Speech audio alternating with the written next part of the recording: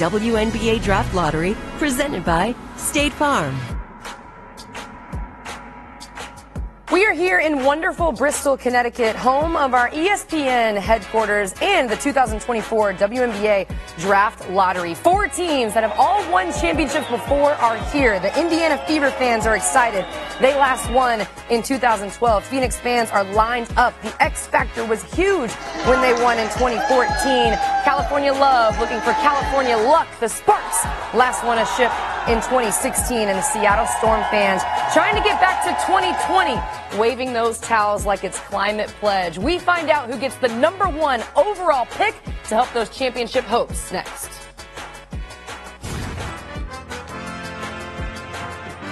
Can you picture it? A new image of the league is developing. We've witnessed back-to-back greatness with the Aces, flashes of super teams and stars across the league. But today, we welcome new depth and dimension to the frame. The Draft Lottery, a chance for teams to capture a game changer, a future MVP, a player who will leave an indelible image on the league. The future is coming into focus, but this is only a snapshot of what it could become. 4 teams relying on the way the balls bounce for a new landscape to unfold. Today, we reveal who receives that flash of inspiration. The WNBA Draft Lottery starts right now. Hello and welcome into the studio for the 2024 WNBA Draft Lottery presented by State Farm. I'm Andrea Carter, and joining me to break it all down, we have our Hall of Famer, Carolyn Peck, and we also have the 2023 Coach of the Year for the Connecticut Sun, Stephanie White. Ladies, are you excited for today? Oh, if the build-up to today off last season, there's going to be some impact rookies that could come in this year. Dre, I've been waiting for this day since the fall. Season ended, so let's go. Let's get it moving. We have seen some of those talented players already playing in our slate of games today. I know you two are excited, but you're probably not as excited as the team representatives that we have here with us today. 4 teams vying for that top #1 overall pick, starting with the Indiana Fever. Joining us to represent the Fever, we have 2023 Rookie of the Year, their #1 overall pick last year, Aaliyah Boston. Aaliyah, you had a phenomenal season last year. As you look back, what would it mean to the Fever franchise to get a back-to-back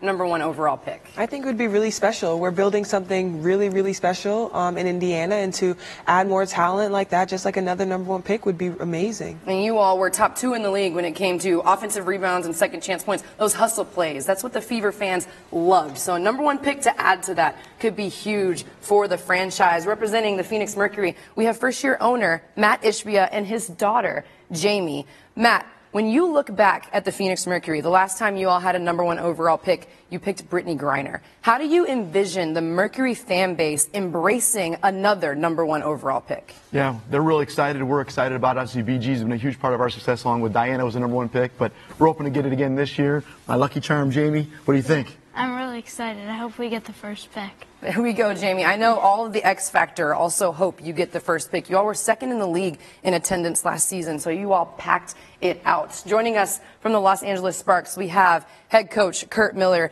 Coach, the Sparks have missed the last 3 playoffs, but you can't forget this is an organization that's won 3 championships, the last one being in 2016. What type of player does the #1 overall pick need to be to get you all back in championship conversations? Yeah, first, dynamic players available in this upcoming draft, but excited about adding an impactful player in the locker room as much as on the court. High character, someone that's coachable and wants to learn from these great veterans in the locker room. I know you all had a fierce defense last season as well, so high-level defender, huge when it comes to being a part of the Los Angeles Sparks. And finally, we have the head coach of the Seattle Storm, Noelle Quinn, joining us. And you're a coach now, Noelle, but you were a player. And back in 2018, you won a championship with 3 #1 picks alongside you, Breanna Stewart, Sue Bird, and Jewell Loyd. Jewell Loyd is still with the organization. What would a #1 overall pick look like alongside Jewell to win a championship? Right. The amount of aggressive defenses that Jewell received this year with blitzes and box and ones, just imagine a #1 overall pick complimenting Jewell and kind of giving her some relief on that end, as well as just leadership, right? Jewell exhibited this year, just with her voice and her work ethic. So just having some guidance with that with the younger player would be excellent. Yeah, it was so much fun to watch Jewel and her leadership. You know what else she did? She hit a lot of threes. You know, we're top 3 in the league when it came to making threes, so adding to that for Seattle could be huge. When it comes to getting the #1 overall pick, there are certain probabilities for each team. So here's a look at what that is. The Fever have the most chances to land the top pick, and they are guaranteed at least the 3rd pick. The Mercury have the 2nd best chance, followed by the Sparks, and then the Storm. And we have to take a look at the latest mock draft projections according to our MA Vopal. At #1, the 2023 AP Player of the Year, Caitlin Clark, followed by the 2021 AP Player of the Year, Paige Beckers, at #2. Then it's 2023's WBCA Defensive Player of the Year, Cameron Brink, SEC 6th Woman of the Year, Camila Cardoso, and Big East Most Improved Player, Aaliyah Edwards. Welcome back here at our set. Ladies, so much to break down, but CP, I'm going to start with you because you've been a head coach and a GM at the WNBA level. When you look at those 4 teams that we just met all the representatives for, which team would benefit the most from getting the #1 overall pick? I think the team that needs it the most and would benefit, I think, is the Indiana Fever. Indiana hasn't been in the playoffs since 2015. And you know who was the head coach? Well, it was Stephanie White, and she was coaching Tamika Catchings. Imagine adding a player like a Caitlin Clark to have the center of Aaliyah Boston. You got the 4-player in Nalissa Smith. She can open up the floor. She can get inside the defense. We already saw the logo threes that she's been able to hit this season. Over 3,000 points she has scored. And so I think that adding a Caitlin Clark to the Indiana Fever could be definitely a value. And I think oftentimes we think #1 pick equals success immediately, and that's not always the case. And we have to be patient. This is a process. No doubt it doesn't translate into immediate success. But if we think about the history of the league, and traditionally each team has been built through their draft, right? Minnesota, with the Minnesota Lynx, you had Simone Augustus. Then it took some time and you got Maya Moore, right? And then you win 4 championships. Seattle, when they had Jewel Lloyd, and then they had Brianna Stewart. And then it takes some time and you win a couple of championships. So it doesn't mean immediate success. But when you think about Indiana and putting all those young pieces together, getting them experience, winning at that next level, boy, that certainly could be scary. Yeah, I want to go back to you, Steph, because we're in interesting times with so many players having the option to stay in school. We just looked at 5 players that all have the option. If they want to stay in school, they can. From your vantage point, what factors into that decision? Do I stay in college or do I start my pro career? You know, absolutely. Of course, it's an individual decision. But when you think about the different dynamics that these players are thinking about, is it something like NIL, right? Is it something like, okay, do I have an opportunity to win a championship, you know, in the next year or not? That might make my decision a little bit easier. The next thing that I would think about is like someone like Caitlin Clark.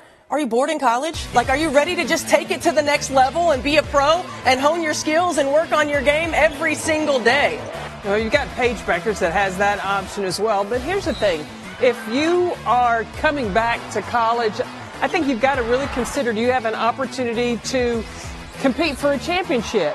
The other thing, and okay, I'm not a mom, but the mom in me, get your education, Yes. get that degree. Yes. I think that that's important as well. But people say NIL, that can go with you. You can still get those endorsements. And another thing that could be a huge factor for this draft in particular is the expansion draft. So we will have to see what happens when we get to April. But even if some of those players that we just looked at decide to stay in college, there is plenty of talent on the board. When it comes to players with no eligibility left, Tennessee's Rakia Jackson is a 2023 All-SEC first team. J.C. Sheldon for Ohio State, 2022 All-Big Ten first team. Charisma Osborne was 2023 All-Pac-12 for UCLA. Liz Kitley for Virginia Tech, 2-time ACC Player of the Year. And Indiana's Mackenzie Holmes, 2023 Big Ten Defensive Player of the Year. So the accolades are of plenty when it comes to this draft class. And when you look at that list of players with no eligibility left, who do you think benefited the most from taking their 5th year? I think J.C. Sheldon did. I mean, she suffered with injuries all last season. She's been able to get stronger. She's always been in great shape. She can distribute the basketball high motor, high basketball IQ, and the ability to play multiple positions. Versatility is key in the WNBA, and that added year of experience has definitely helped J.C. Sheldon. And to me, it's Charisma Osborne. You know, Charisma Osborne is a player who could have come out last year, who certainly would have been drafted, but I think another year under her belt, playing with players like Kiki Rice, getting a Lauren Betts, which is a lot like a post player that you're going to have at the WNBA level, is important. Learning how to play with the ball in your hands in that point position and on the perimeter in the wing. The major improvement for Charisma Osborne has been her three-point shooting. It's been the efficiency from the three-point line. Having another year to really work on that, hone that skill, I think was important. Well, regardless of which players choose to remain in college or choose to start their pro career, the #1 overall picks have had huge impacts when it comes to winning championships. Coach White, I know you said it takes time to build, but the numbers also show that once that time sets in and once teams can work with their #1 overall picks, they've combined for 38 championships, 13 MVP awards, and 124 all-star selections. So it is important to get that pick right. Again, we will see who gets the #1 overall pick coming up next. We are minutes away from Bethany Donovan, who is the head of league operations, revealing the 2024 WNBA Draft Lottery order. This anticipation, the excitement, the energy. I know the representatives are nervous. I don't think Bethany's nervous. I think she's ready. We will see who gets that #1 overall pick coming up next. The 2024 WNBA Draft Lottery is presented by State Farm. Like a good neighbor, State Farm is there. And in part by U.S. Bank, a proud changemaker partner of the WNBA.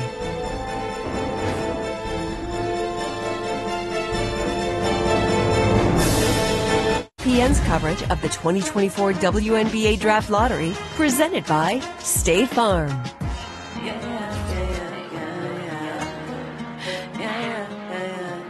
I want to win, I want to grow, I want to touch all of my goals. You back, Caitlin Clark! That's the Cardoso effect. All of my circle is on the pathway to greatness. Edwards lays it. She has elevated her game. She's doing it all. And it's the point where you could really say that you made it. I'm so close I can almost taste it. I just do not want no basic.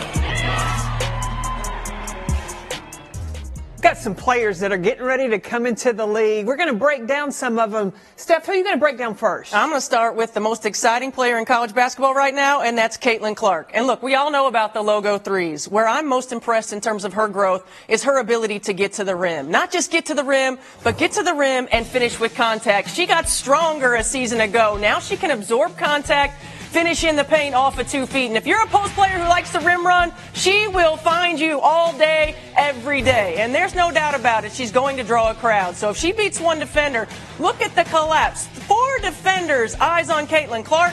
She makes the right read, finds her shooter on the spray out, able to knock it down. And then I think this is another level of improvement, reading 2 layers of defense. So you've got the first, the post player shows herself early. Where's the second and third layer of defense? Are we going out to 3? Are we dropping to our big? She reads it perfectly, drops it on the dime. Wow, the player that I'm looking at in this coach's corner is really the unicorn from the Pac-12. She can play inside and out, and her name is Cameron Brink. She does a phenomenal job of really getting herself in great position. And the thing that is really intriguing about her, in one offensive possession, she can operate multiple actions. We've seen 1, 2, 3 now. After the screen, she's going to post up. When you've got a player like Cameron Brink that you can move around, that can do so many different things, hey, it's a value. And it's not only offense, it's what she does so well. A shot blocker, keeping it in bounds and then off and running. She can lead the break, run in transition, recognize where her options are. She could stop and pull up for the 3, this time running all the way to the rim. But where did A'ja Wilson make her living this year? It was at that elbow area, and that's what Cameron Brink can do. She can shoot the 3. She can drive it left, and she can also spin it back to her right. Her versatility definitely will translate very well into the WNBA. Well, ladies, there is plenty of talent when it comes to this potential draft class. And we are moments away from Bethany Donovan, head of league operations, revealing the 2024 WNBA Draft Lottery order. But first, here's how the WNBA Draft Lottery works. There are 14 balls, numbered 1 through 14, placed in a lottery machine and mixed. There are 1,001 four-digit combinations when you select 4 numbers out of 14. 1,000 of those combinations are assigned to the 4 teams that did not make the playoffs in 2023. The odds of winning are based on the 2-year cumulative record of the 4 non-playoff teams. Here are the chances of each of the 4 teams when it comes to winning the number 1 pick. This also serves as the number of lottery ball combinations each team was assigned. Because the Fever had the worst cumulative record, as you just saw, they cannot fall any lower than 3rd. Indiana, Phoenix, Los Angeles, and Seattle are hoping their 4-digit combinations land them the number 1 pick today. The lottery was conducted a short time ago under the supervision of the accounting firm of Ernst & Young. Those results have been delivered to our studio in sealed envelopes. So now it's time for the 2024 WNBA Draft Lottery presented by State Farm. Bethany Donovan, take it away. Thank you, Andrea, and good luck to all 4 teams. The 4th pick in the 2024 WNBA Draft presented by State Farm goes to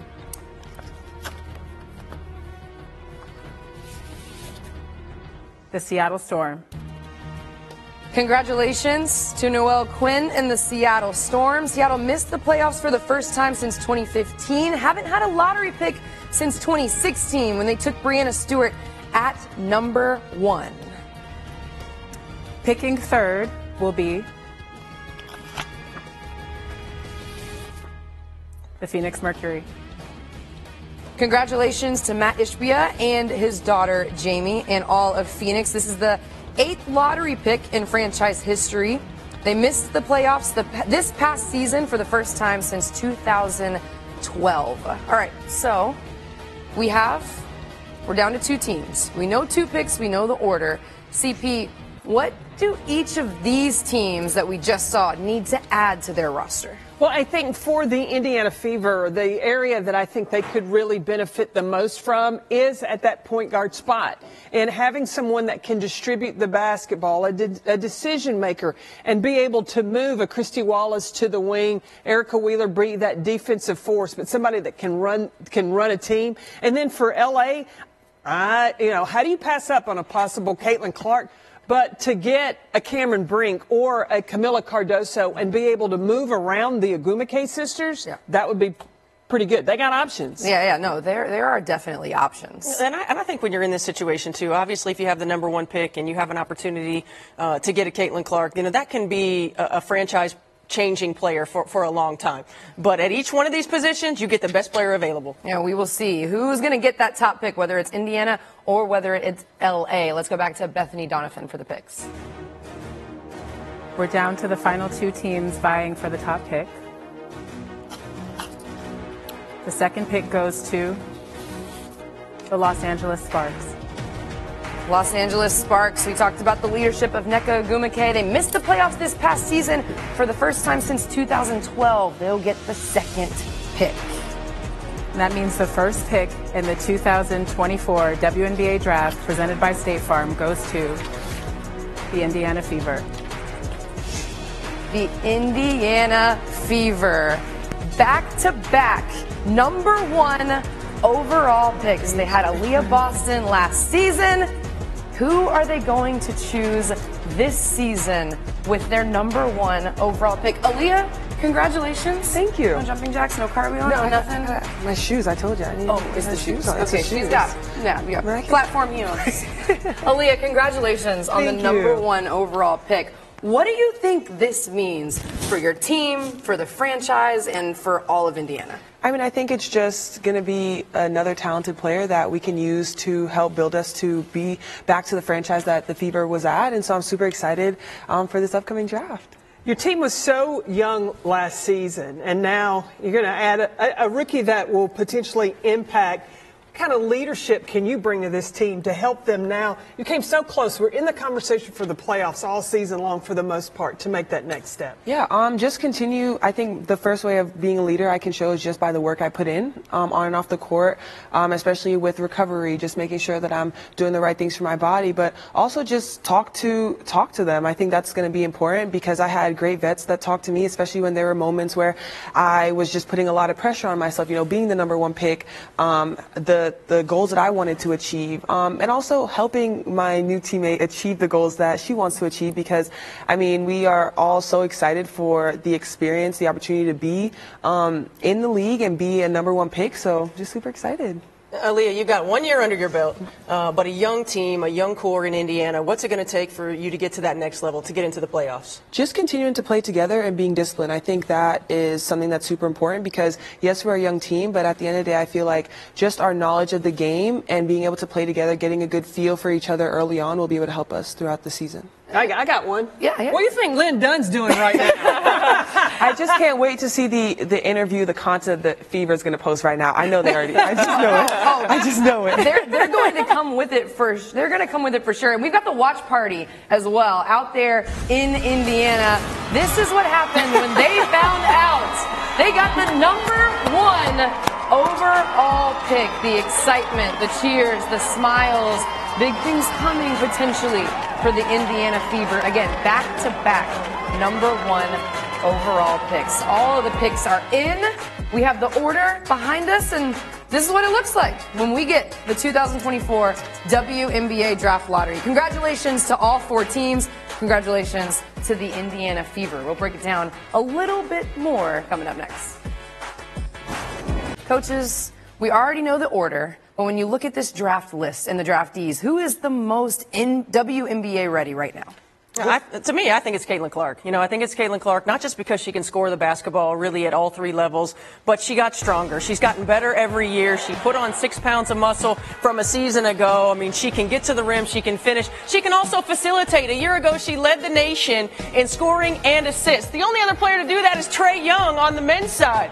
And she reads the game. She plays in a lot of 2-man game at Iowa in that system. There's a lot of read and react in that system, and I think that translates to being able to make plays in the WNBA. The post player that I think that's most pro-ready, I think, is Aaliyah Edwards from the UConn Huskies. She's averaging almost 16 points a game, shooting 58%. They play some of the toughest competition.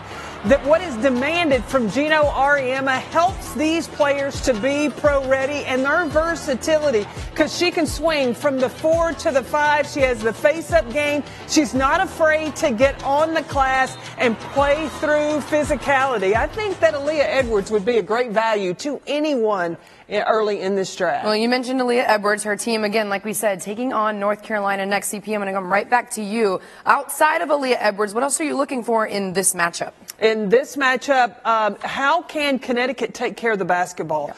The North Carolina Tar Heels defense is what their team is built on this year. And so can they speed up Connecticut? Can they turn them over, not allow them to execute in the half court? And Steph White, you're a WNBA coach. When it comes to intangibles and what you're watching as you watch some of these kids play, what are you looking for? Coachability, hustle plays, grit, toughness, the ability to have a motor, play with multiple levels of effort. That versatility, the talent, all of those things, so important when it comes to the draft lottery and when it comes to success at the college level. So we're going to get you out to a top 25 matchup. This has been fun. It's been great. Blast, yeah. Again, congratulations to the Indiana Fever, Seattle Storm, Los Angeles Sparks, Phoenix Mercury. We had a great time breaking it all down. The watch parties had a ton of energy from all across the country. The most energy, of course. Somebody get Lynn Dunn. Coming from the Indiana Fever. They will have the #1 overall pick in the 2024